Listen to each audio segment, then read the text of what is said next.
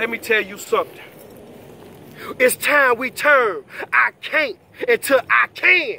It's time we turn our dreams into plans. See, you gonna have to put this dream you got in your head in your motherfucking mouth. And you gonna have to eat, sleep, and breathe this shit. That's the only way it's gonna manifest. It ain't gonna come to you just cause you say, I wanna be a basketball player when I grow up. I wanna be a lawyer, a doctor, a rapper, an entertainer, or anything you think you supposed to be. What you got to do is put it in your motherfucking mouth and eat, sleep, and breathe that shit. Or it ain't gonna happen to you. It ain't gonna come to you. You got to do it. Stop procrastinating. Stop putting in your man, one day, next year, next month, one day I'm gonna put it on. One day I'm gonna do it. One day I'm gonna make it happen. Make it happen today. One day ain't 2 days. So I'm gonna tell you what you got to do.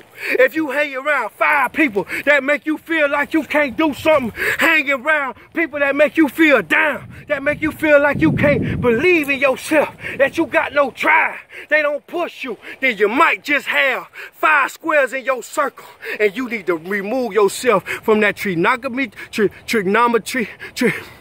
algebraic, mathematical equation.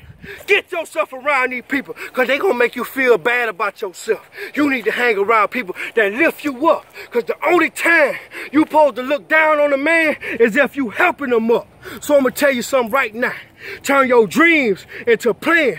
Turn your I can't to I can. You can do whatever you put your mind to. Stop procrastinating. Write it down. Read it every day. Procrastination leads to the 97% of the world that work for the 3% that ain't never gave up on their dream. You got to make this come true. You got to do it. Ain't nobody gonna do it for you. WeTheBusiness.com